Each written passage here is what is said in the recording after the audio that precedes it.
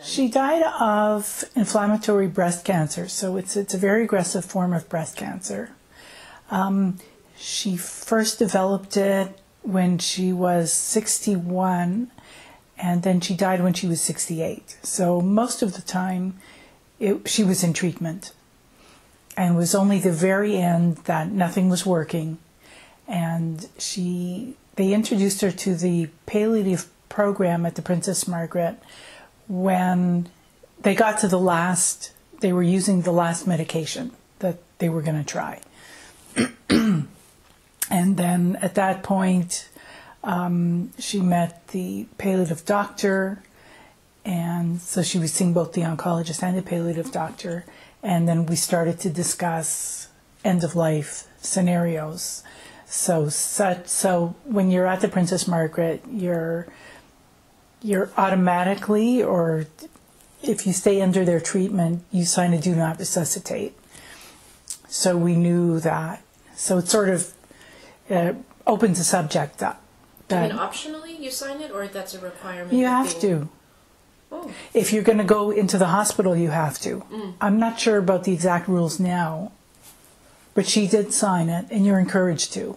My mom decided not to die in hospital. She wanted to die at home, but she didn't really, there was no real plan as to who's going to take care of her. So it was me. And there were friends that visited during the daytime, but there was no caregiver except for me. So in the day I would be rushing out here and there, and then she would be up overnight, and it was like a 24-hour thing for a little while there. So that was kind of hard. One of the doctors came in, and he was a young guy, and he went and talked to my mother, and she said, "I'm not going to the hospital, I'm staying here." And he said, and so I said, "Oh, tell her that we have to get a nurse in to stay overnight." And he told her, "Okay, you have to get a nurse in."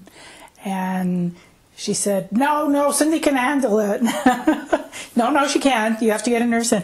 And so for some reason, she listened to the doctor, because he was a doctor. And then he came out and he was laughing his head off, and he said, "Has she always been like that?" Like what? Really stubborn?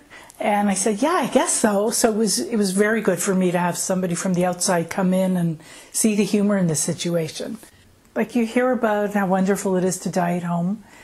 It's not really a magical thing, and you actually have to be prepared for it, and it has to be planned out. And unless you have a large family with 20 aunts that are helping out, you have to get some help, and one of those aunts should be a nurse. It would work out that way. Right.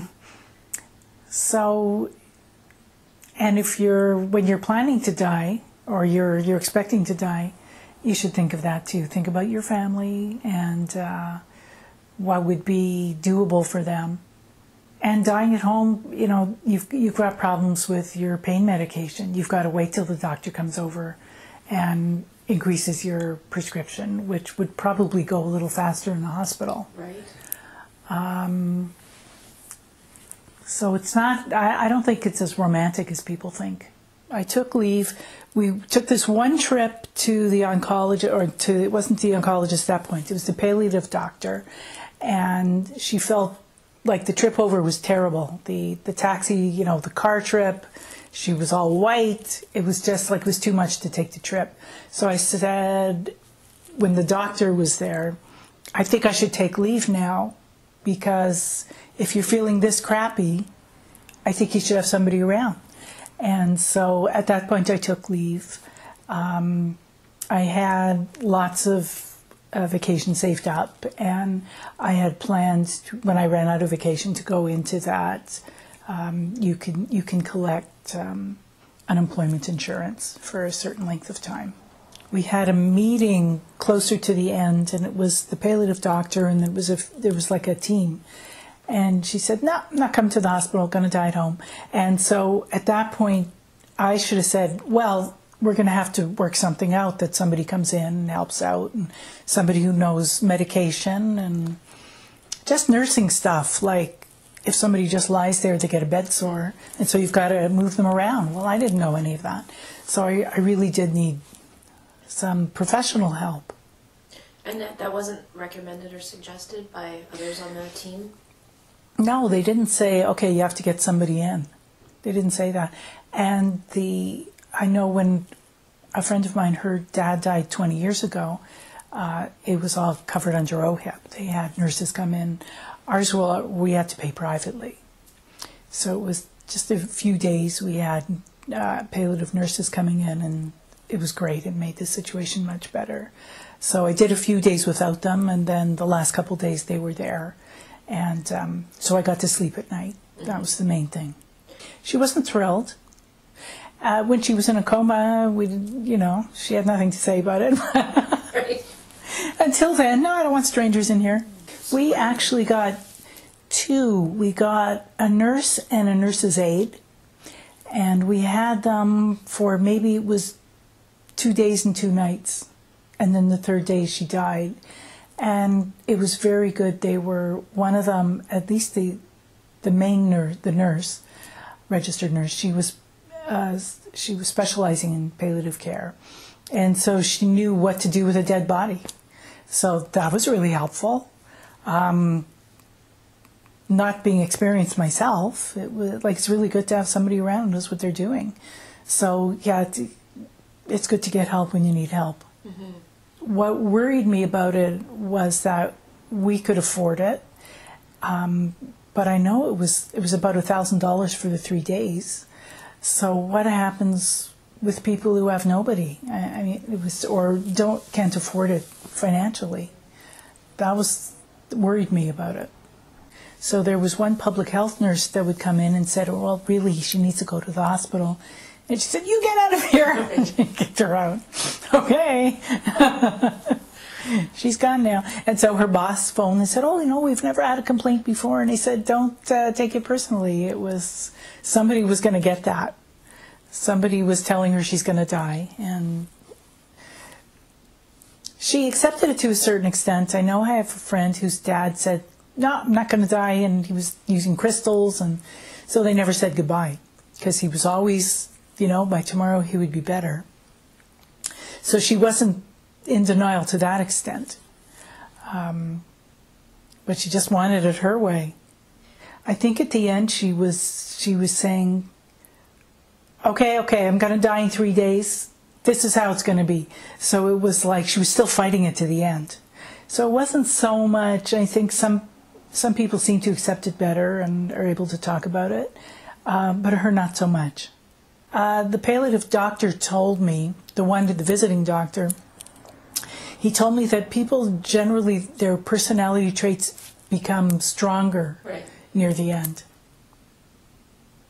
She had more appreciation for me, and she did say that. "I hope, when you die, your daughters treat you as well as you've treated me." That was very sweet.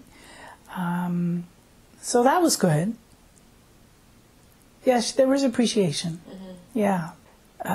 She was in pain, and so there was more, the problem was they were giving her codeine, and that made her nauseated. So her comfort level was very low.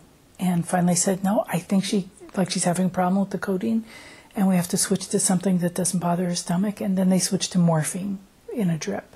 And so that was much better.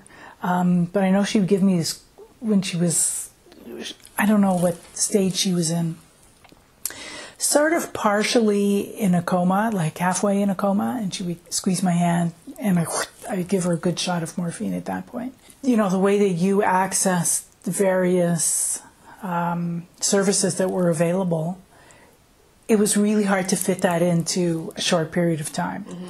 So I was calling for a hospital bed, and then I phoned and said, no, we don't want a hospital bed, because she was more comfortable in her own bed. And then the nurses came and said, no, you need a hospital bed. And I phoned and I said, "I'm sorry, I've changed my mind, want a hospital bed, promise won't change my mind again." And then I phoned and said, "Well, she died, so I don't need the hospital bed." So it was stuff like that. It was changing really quick and difficult to figure out. I just wished we could have somehow planned it out and it wasn't so much trial and error, because it's like there's a lot going on to be sort of figuring things out. And I don't know how that can, it's like you don't do it all the time, so I'm not sure how that can happen. Probably it would have had to been somebody who had recently done it, because it seems like as the years go on it changes. So somebody who was like, where do you get a nurse? So that it might have been more helpful to have, since you're at the hospital, you have the palliative team, if they can sort of give you your options other than coming into their unit there. So that was the only option. Unit or stay home and then deal with it. Yeah, it was like that. There was a doctor that her doctor did come by a couple of times, or once, and but no, for day-to-day care, you were on your own. I was on my own.